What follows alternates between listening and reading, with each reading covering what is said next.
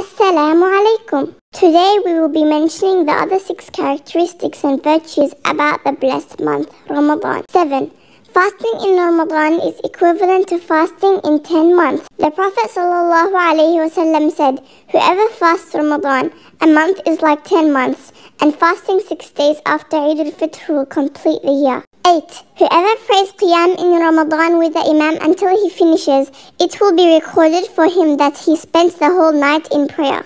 The Messenger of Allah said, whoever prays Qiyam with the Imam until he finishes, it will be recorded for him that he spent the whole night in prayer. 9. Umrah in Ramadan is equivalent to Hajj.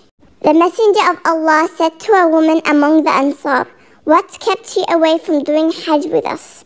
She said, we only had 2 camels that we used for bringing water. So her husband and son had gone for Hajj on 1 camel and left the other for them to use for bringing water. He said, when Ramadan comes, go for Umrah, for Umrah in Ramadan is equivalent to Hajj.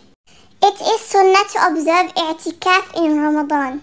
Aisha radiallahu anha narrated, the Messenger of Allah sallallahu alayhi wasallam used to perform i'tikaf during the last 10 days of Ramadan until he died. Then his wives used to perform i'tikaf after his death. 11. It is mustahab in the sense of being strongly recommended in Ramadan to study the Quran together and to read it a great deal. Jibreel alayhi salam used to meet the Prophet, peace be upon him, every night in Ramadan and study the Quran with him, narrated by Al-Bukhari and Muslim. 12. It is mustahab in Ramadan to offer iftar to those who are fasting. The Messenger of Allah, peace be upon him, said, whoever gives iftar to one who is fasting will have a reward like his, without that detracting from the fasting person's reward in the slightest, narrated by Al-Tirmidhi. Jazakumullahu khairan.